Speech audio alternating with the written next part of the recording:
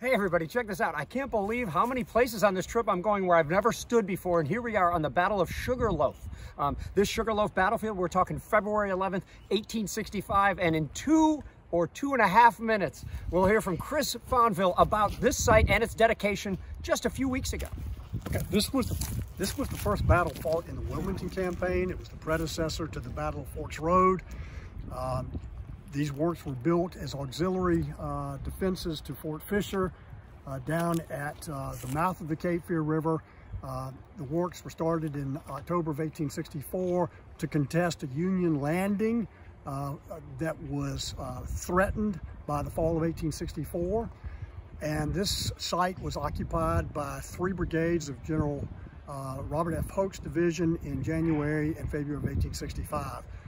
Unfortunately, those troops were not used well to reinforce Fort Fisher, which the Federals captured on January the 15th, and then they turned their gun sights on capturing Wilmington, the Cape Fear River, and Wilmington's railroads in support of General William T. Sherman's Carolinas campaign.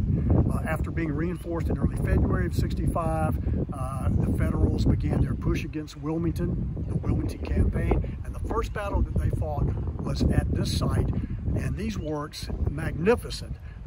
These broad, strong field works at one time ran all the way from Myrtle Grove Sound to the east to the Cape Fear River for a stretch of about 1.5 miles.